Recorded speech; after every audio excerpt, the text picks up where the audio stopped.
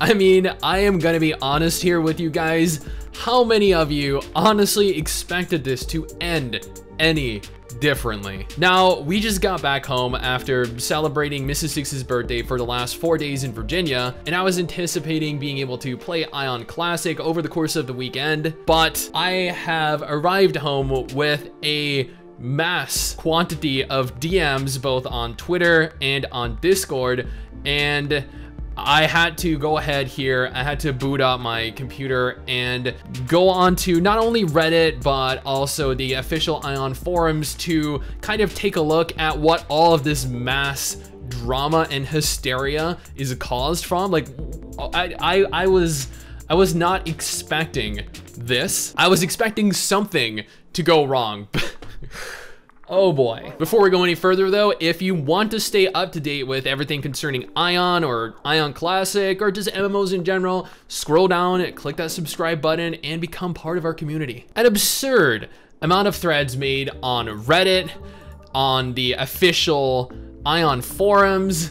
I mean, even Massively OP has acknowledged this, and I mean, I'm gonna go ahead here and just quickly read the Massively OP article first. Aion's forums are absolutely raging about the Deva Pass and its candy problem afflicting Aion Classic, as we noted yesterday. NCSoft does not directly address the outcry, but at least one member of the community team has been engaging with players and bringing feedback back to the development team, which seemingly hasn't made a decision about the situation. Now, before we go any further, what the issue is that there is an item in-game, or there is specifically candy in-game. This candy allows you to, in essence, accumulate a mass amount of Kina. Kina being the in-game currency. Now, these candies are purchased with real money, which in essence allows for you to buy in-game money with real money legally, obtaining a mass advantage over every other player playing that cannot invest the same amount of money into the game. Now, let's continue reading a little bit here. So first off, it seems that there are a lot of rumors in this area circling around.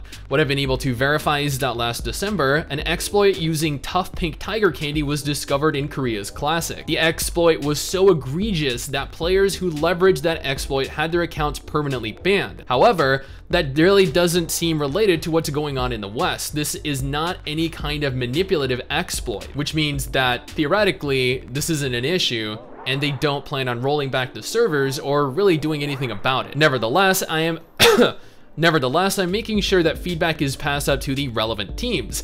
I did a lengthy write-up on this morning and included screenshots from the community Reddit poll and more. In the end, the team will need to weigh what's best for the game. I really appreciate all the threads which have been calling for a measured response because, I'll be honest, the extremely vitriolic reactions even impact our emotional perspective internally. I can only imagine how it impacts more casual players. So, thank you for having reasoned discussions on this. I'll keep sharing everything I can collect. And then you go on over to the forums, and there is just so much drama, so much hate. This has had such a negative reception everywhere online. There was a thread made on the MMORPG subreddit stating players are mass quitting Aion Classic not even a week after launch thanks to exploits that allow whales to stack up hundreds of millions of Kina, which is the in-game currency. Here's how it works. Whales are buying an item called candy in masses for real money. This candy can be sold for 100,000 Kina. Technically, you can only earn 1 million Kina per day in Classic, but whales have found an easy workaround. By setting up player shops, they can sell the candies to other players and bypass this limit.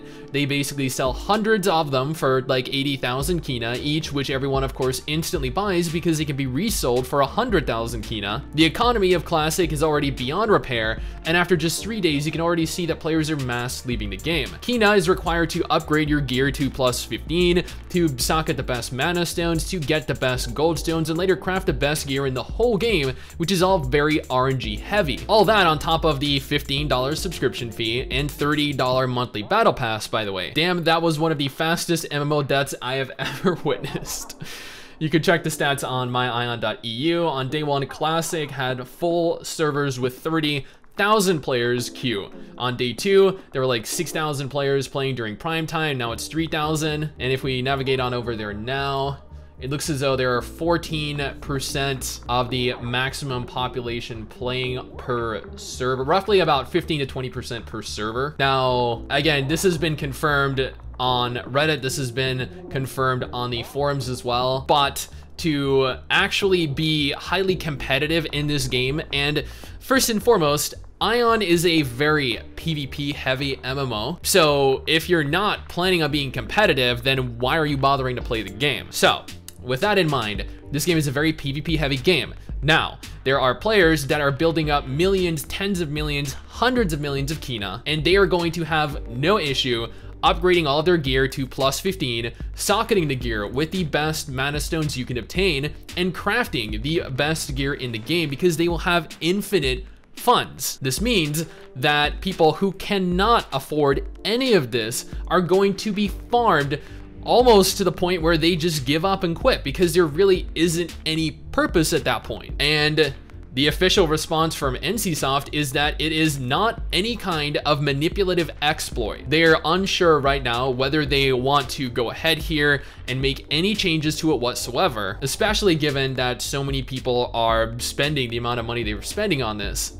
Now, I don't know what they're really thinking, what their plan is ultimately, but I do know that them not taking action here is hurting the game in the long term. Yeah, they might be seeing a very, very large return on investment in the short term, but by providing a game that players actually want to spend money in long term, they are going to have long-term returns on investment, which means a successful long-term recurring amount of money, as opposed to this mass dump of money and then everyone quitting and the game being a mass failure come a month or two from now. And that is evident by the fact that a large percentage of the player base has already quit. This right here is one of the most obvious, blatant forms of pay to win that I have probably encountered in an MMO, and I'm genuinely shocked. Like, I'm not shocked that something went wrong. I knew something was going to go wrong.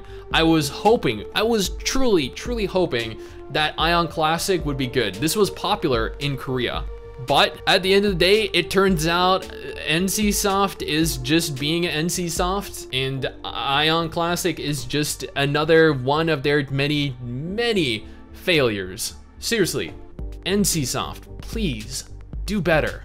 Someday soon, I'm gonna make it. Yeah, all hard work's gonna be worth it.